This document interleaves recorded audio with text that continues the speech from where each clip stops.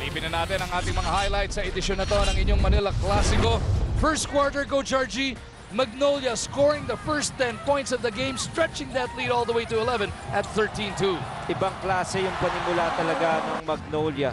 Yung kanilang momentum nung first few minutes, yung advantage sila, kitang-kita. They tried to pound it inside. They were shooting well from the outside. James Farr, a total of 34 big points. He was just unstoppable in the first Pero quarter. unstoppable din kasi yung katapat niya na si JB.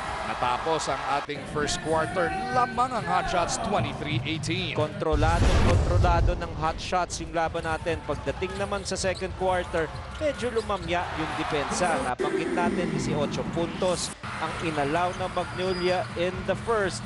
But Ginebra exploded to score 27 in the second.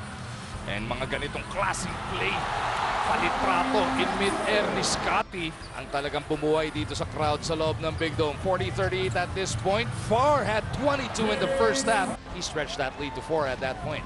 Okay pa siya dyan. Pumapasok pa yung kanyang mga perimeter jumper.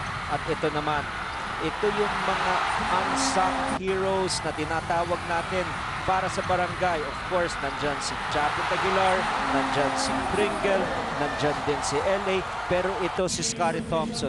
He played a total of 32 minutes, only scored 5 points, but he was up plus 18 nung naglalaro siya. From a 1-point lead at the half para sa Magnolia, Barangay Ginebra turned the tables on them.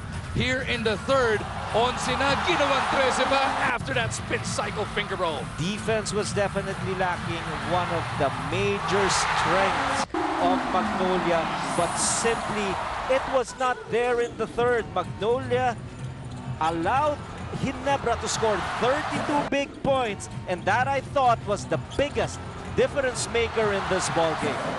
Justin Brownlee still pounding on Magnolia at the end of 3. They were up by 14. Pagdating ng fourth quarter of action, we pick it up with less than 7.5.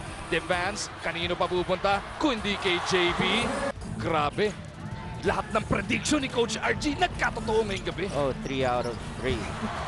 49 big points ang sinabi natin. Mabibreak ni JB yung kanyang career high in the PBA. At yun, he was simply unstoppable. After the third quarter attack of Barangay Ginebra, the fourth quarter was pretty much in cruise control offensively for Barangay, and a lot of highlight plays as well. Nagkawintang-wintang ang Magnolia. Pagdating sa dulo, they lose by 21. Barangay Ginebra is safely through to the next round. It was just night and day. If we just saw the way the first quarter was played, all the while we thought like it's going to be a domination by Magnolia, but Ginebra just simply didn't allow it.